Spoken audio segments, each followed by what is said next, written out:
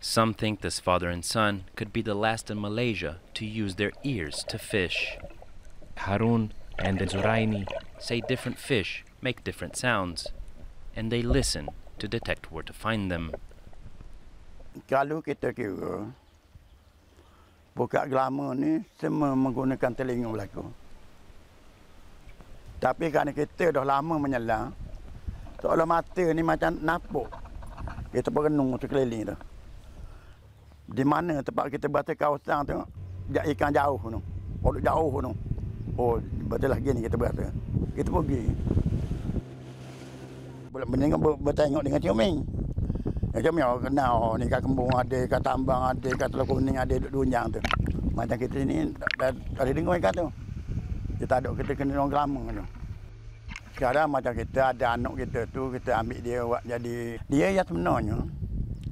Mula kali pandai kita ringan sikit menyelam.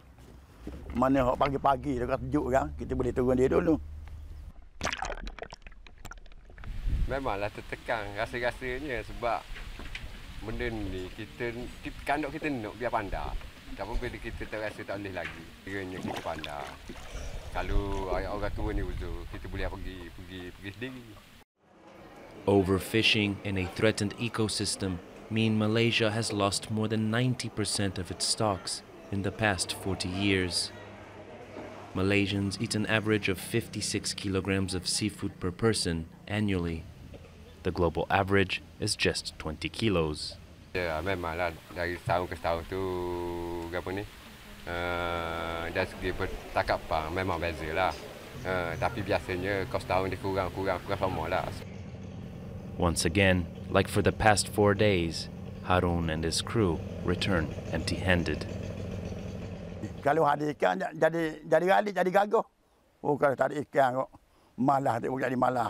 Tengok ni yang takut ni. Salah satu memang tak putus yang keduanya sebab kita ni tak ada pelajaran. Nak kerja lain tak pandai dah. Cuma ke laut je pandai. Apa ke laut benda lain macam ngai, kecang nak tutup tu